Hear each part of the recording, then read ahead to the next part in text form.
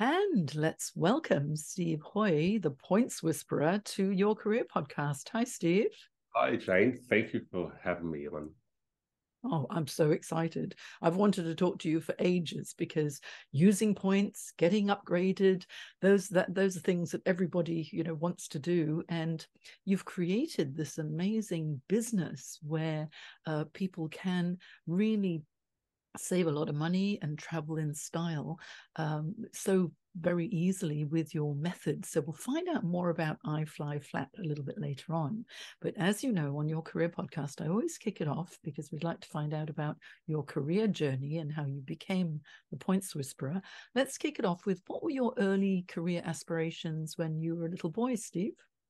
Yeah, that's a really good question. When I think back when I was a little boy, I don't think I had any particular job in mind, but I think I had an overriding, it's like, I'm going to do things a little bit differently. So while I didn't have sort of the traditional jobs, because my father was a chef, and I wasn't planning to be a chef. And actually, I'm a terrible at cooking food. So maybe I went completely the opposite way. But I knew that I was always going to do something different, and I always thought about things differently. So maybe I had a mindset that it will be different.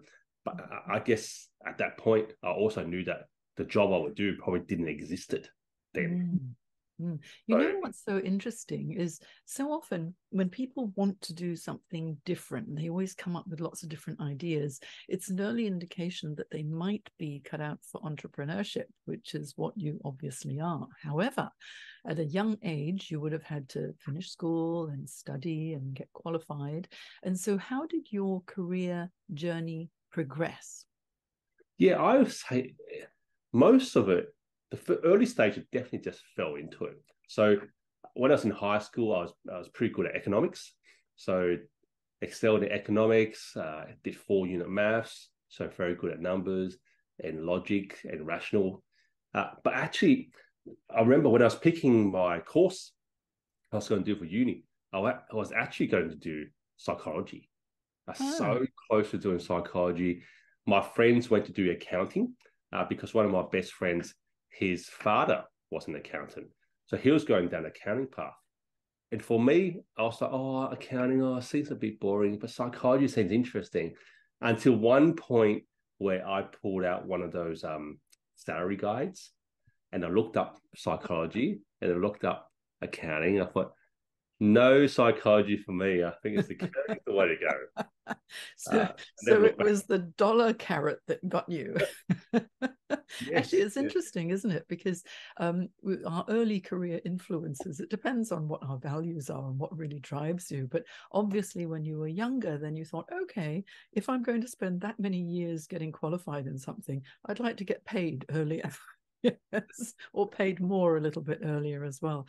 And so, yeah, that absolutely makes sense. But, what was it about psychology that drew you initially? I think it's just about, I really like sort of observing people's behaviors and what drove them and why they did this, why they did that. So I still, obviously, in a way that links in very well with entrepreneurship, because the product you're selling is always about that. Maybe I'm still overthinking a lot, but I quite enjoyed sort of the understanding part. But maybe I definitely know I made the right decision not to do it, because I think if you do it, it gets really into the detail, and that might lose a bit of the charm around it. So I think my entrepreneurship employing the psychology mindset is probably the perfect scenario. Yeah, I think actually it would be right, because with what you do, there's so much of psychology in it as well, because you have to understand your customers and clients and what really draws them, what motivates them, what makes them do A versus B. And those are the sorts of analytics that you need when you're running your own business. But so you went into accounting. And so did you enjoy it? Yeah, I quite enjoyed it. I think it matched very much my sort of my skill set in economics and maths, because accounting is a bit like that. But definitely in the first couple of years at university, I did struggle a little bit through getting all the concepts. But I graduated with no problem. And actually, I do remember in my very first job, I was doing some accounting work. And then at that point, something clicked and I thought, oh, that's how you do it. So I learned it at uni, but I didn't apply it to actually one day at work and just like, oh, this all makes sense now. So I think I excelled very well. But then, interestingly enough, I'm not an accountant. I'm an accountant, but I don't do accounting anymore. So I also then left that because I didn't feel that was sort of like different enough. There's so many accountants in the world already. So I don't know, needed to be another one. And I've looked on your LinkedIn profile, of course, because it's, you know, a really interesting journey. And now, before you transitioned into entrepreneurship, you were head of accounting operations for global financial services at the Macquarie Group. Did you start your career at the Macquarie Group, or was there something else that happened earlier? Yeah, there's two other jobs. My very first job out of uni, when all my friends went to do accounting firms, I went to a wholesale travel agency. And in a way, that's the linkage back to what I do now. Because I discovered in that job, in that travel agency, that there's different prices for everything. In a way, everyone paid a different price for their seat. And it's most intriguing to me because everyone's going to the same place, but they pay different prices because depending on when they bought the ticket, who they bought the ticket through. So that opened my eyes that the travel industry is this big, wide, complex beast. So I worked there for a year and a half, and then my second job was at a home security alarm business, a much bigger company, operations in Australia, New Zealand, and America. Did accounting for that. And then I went to Macquarie. That's my third job. When I realized that I had to get some blue chip, large company experience, whereas the first two companies were both small.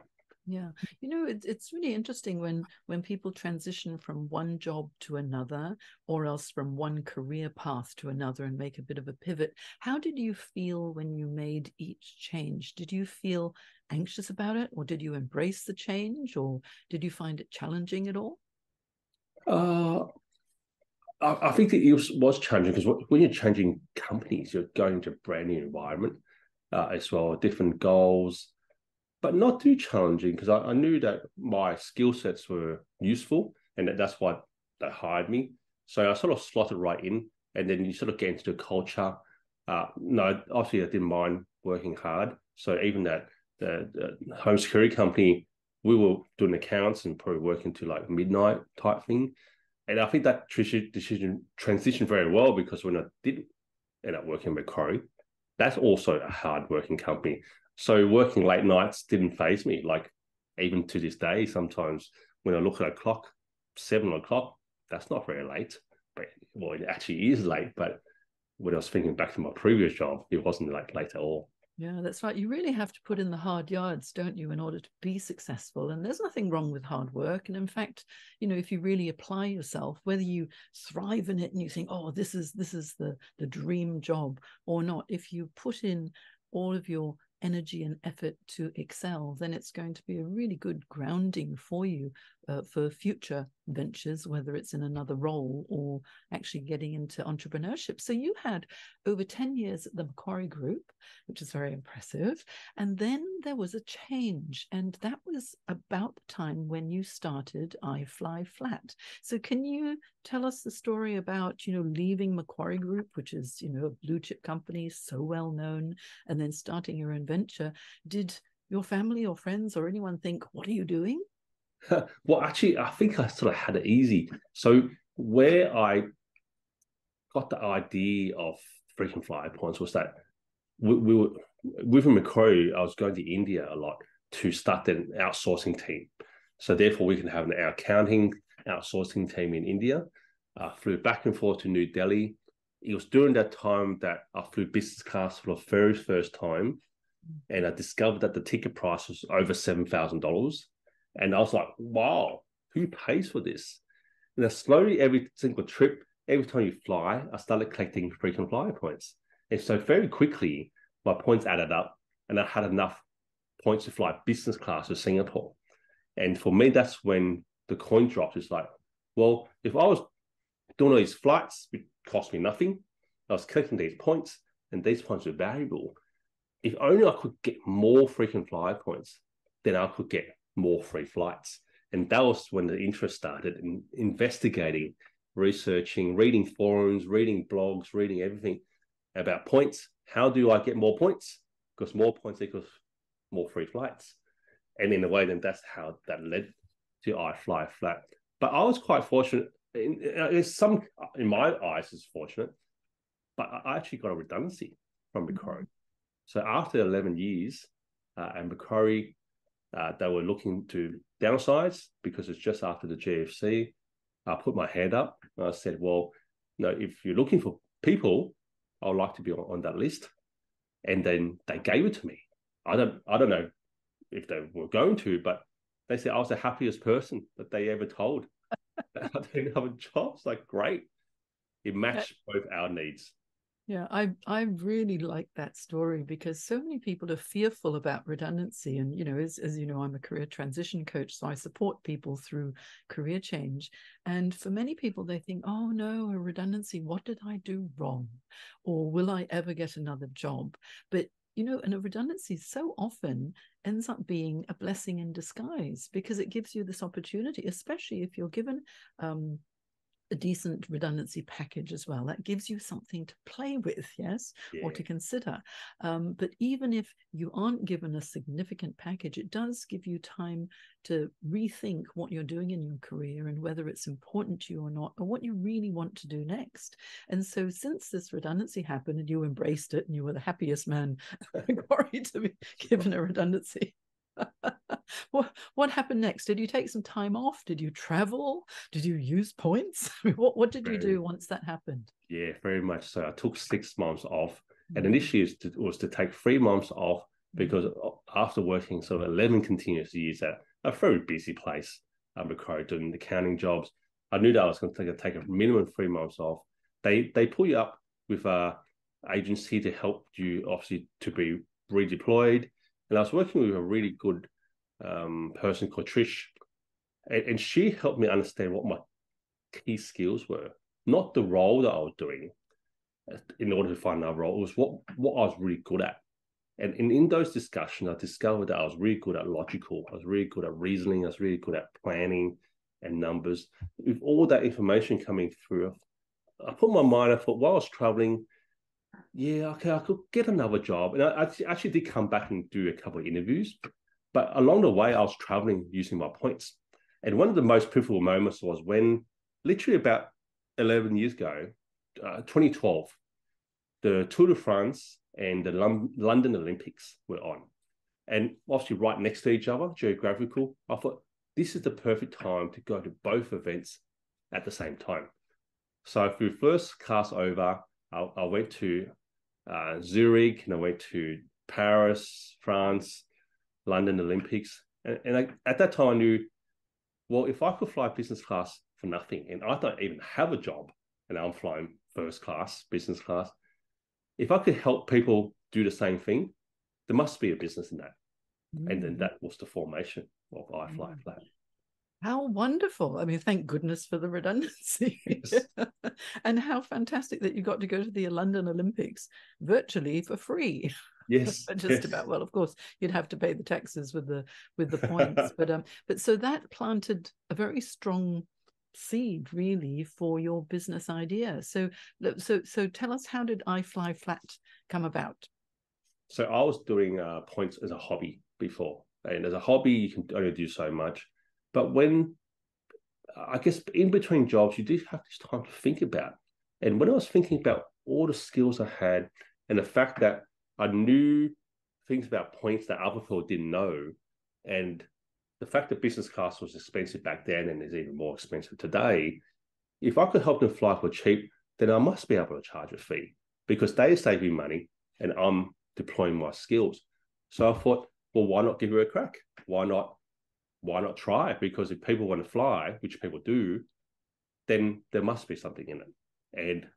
And that's literally just before I went on a flight to Paris and London. IFLYFLAT was the name I dreamt up literally just before going to bed. IFLYFLAT, that's a great name. So I quickly went to my computer to check if that domain name existed. And because it's such a unique word, I registered it, and that's my name.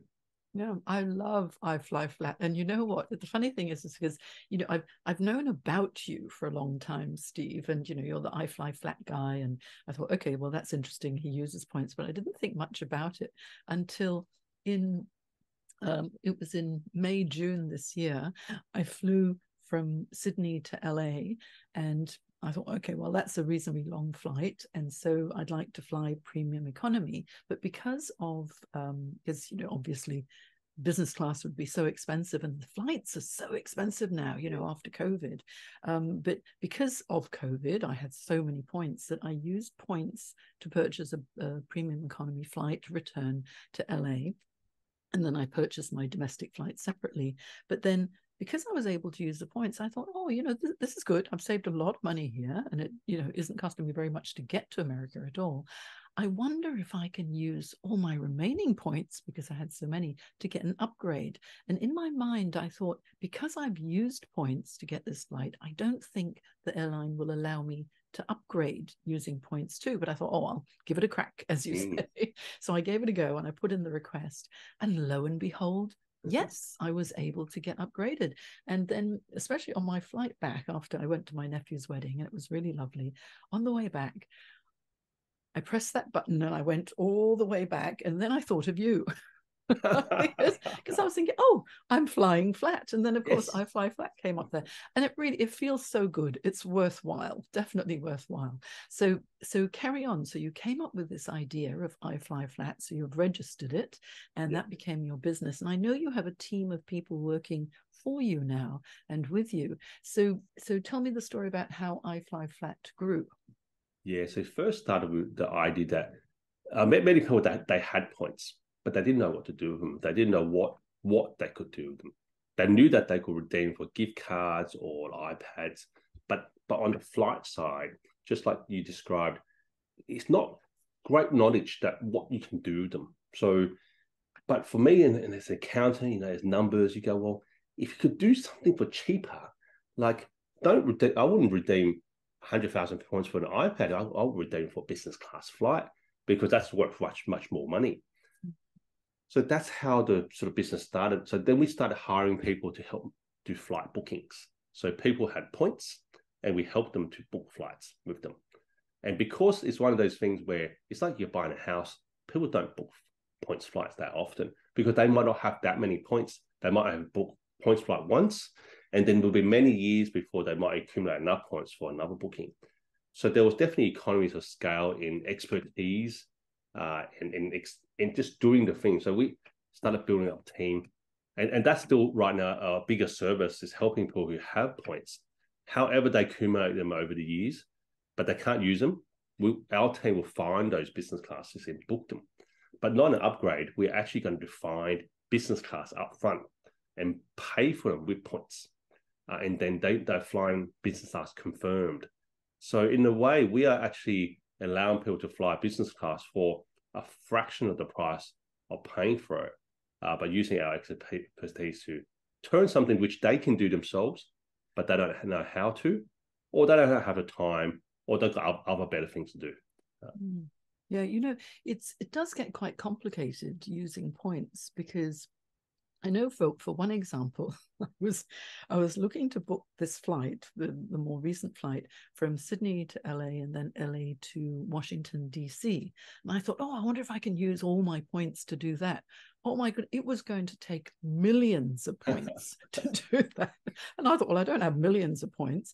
But then I realized that it was purely by accident that I thought, oh, I wonder how much it would be just to use points for that one leg and then pay for the domestic flights. And so I did that, and I was able to do that with ease. And, with the shorter leg, it doesn't really matter whether I get upgraded or not, or I felt not anyway. But the longer flights, that's where it really is a benefit.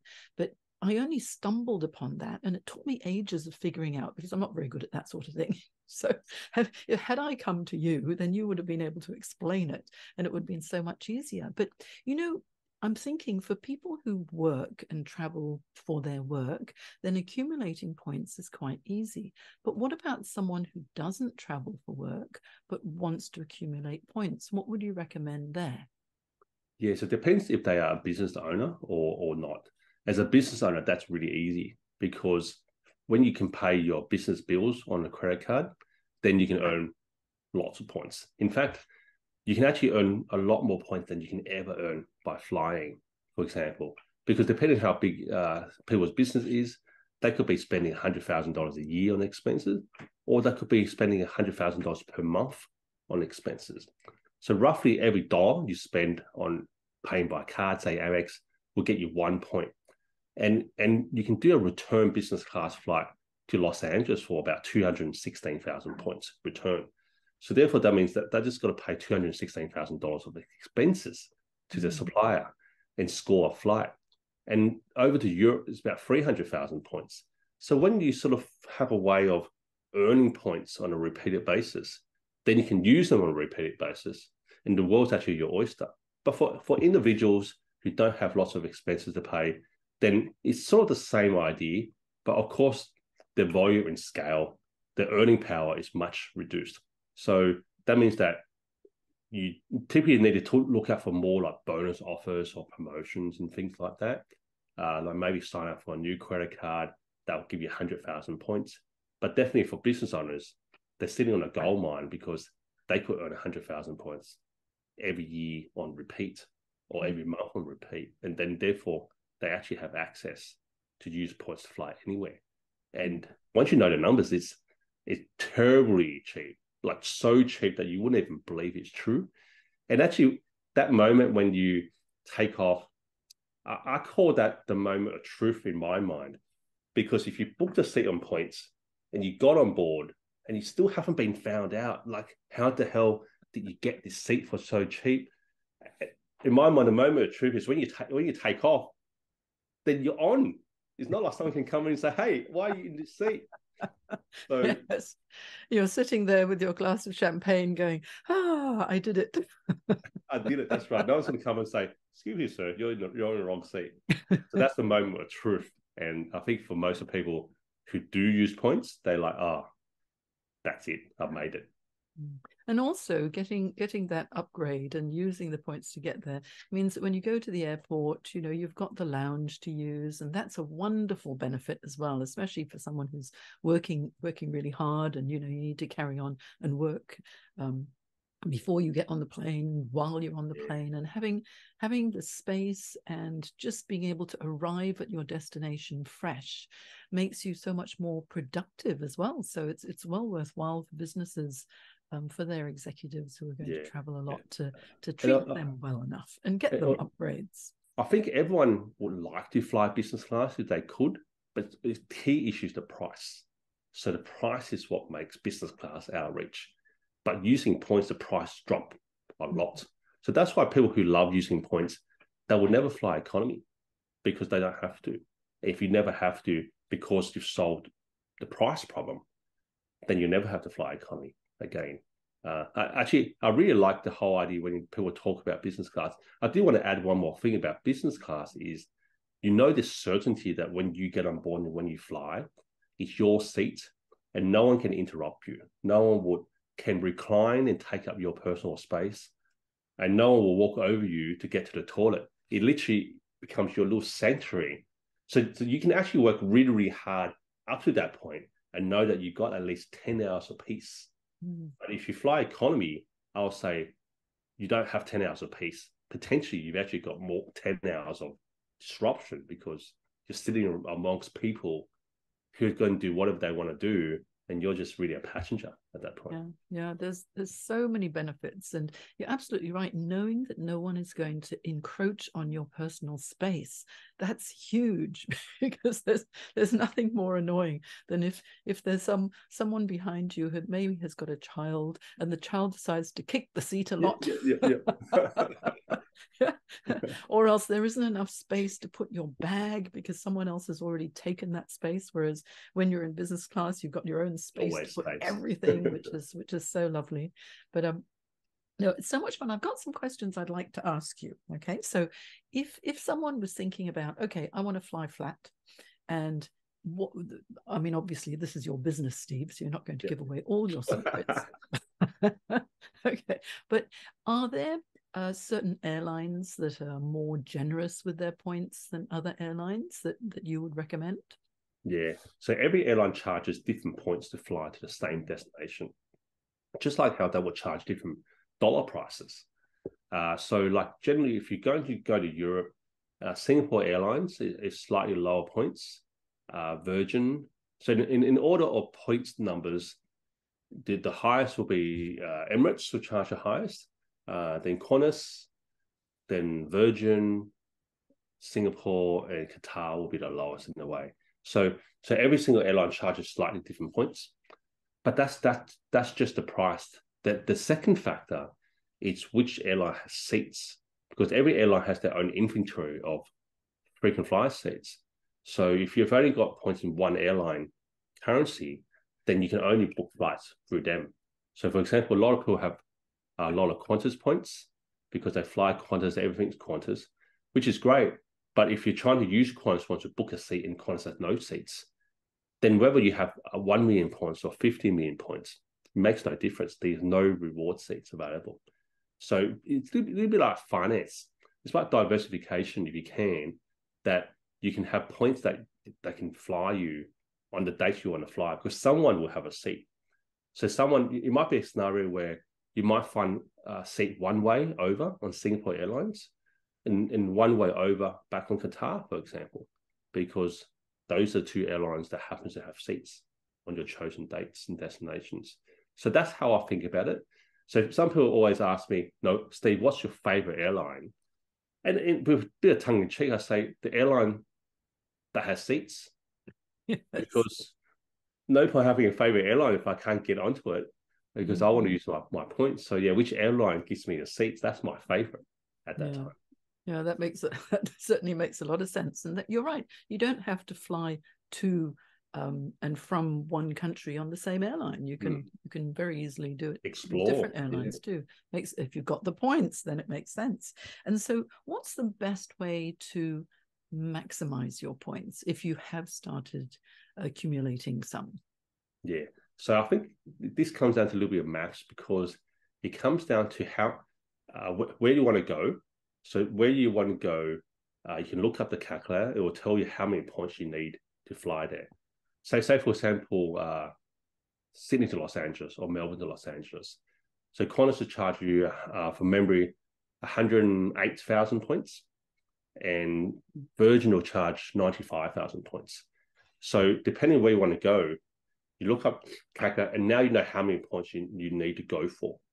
And then the next stage is then what card or what shopping partners or what type of promotions will get you either Virgin or Qantas points, for example.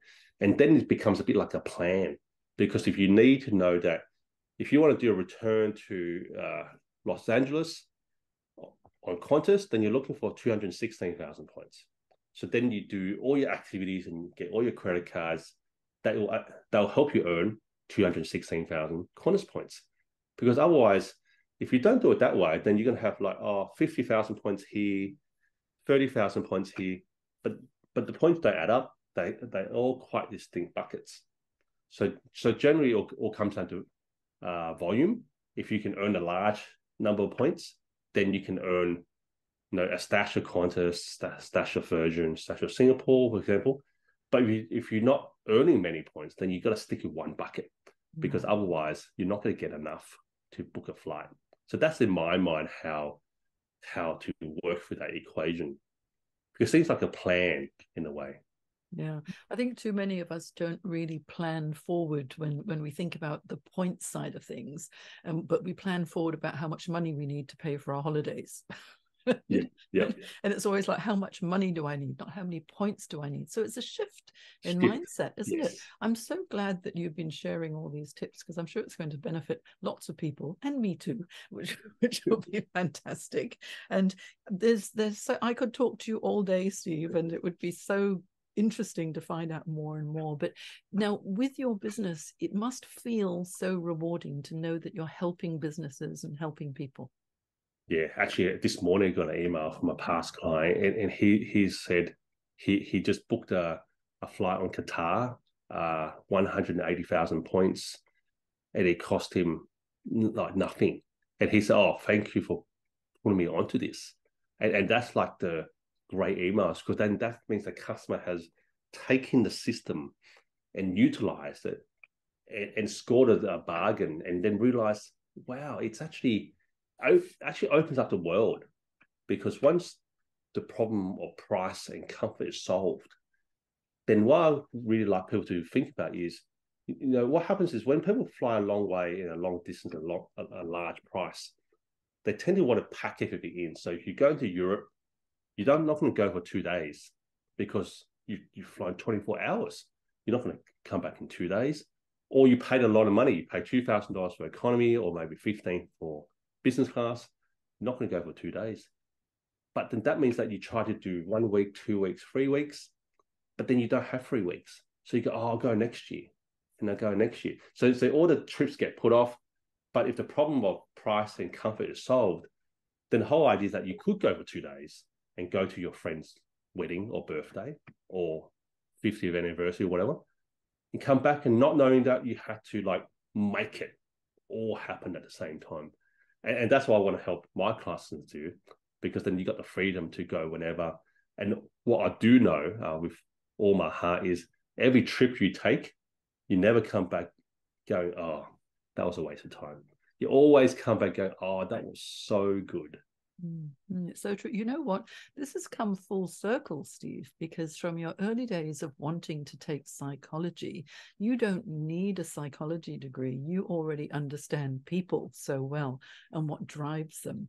And I think especially after those several years of COVID, the meaning of travel has become so important to people, and you're enabling that. So thank you so much for sharing all these wonderful insights. It's been absolutely amazing. And I need to tell people, all you need to do is to Google IFLYFLAT, and you'll find Steve. And if you go to Instagram, IFLYFLAT, you'll find Steve as well. In fact, just go to Google and you'll find every single social media platform, and reach out to Steve and have a chat too, because it was so lovely to speak to. And it's very nice for anyone who's watching the video. The view from Steve's office is magnificent. It's like I'm flying. It is. It's wonderful. Well, thank you so much for your time, Steve. I really, really appreciate it. Thank you very much. I love talking.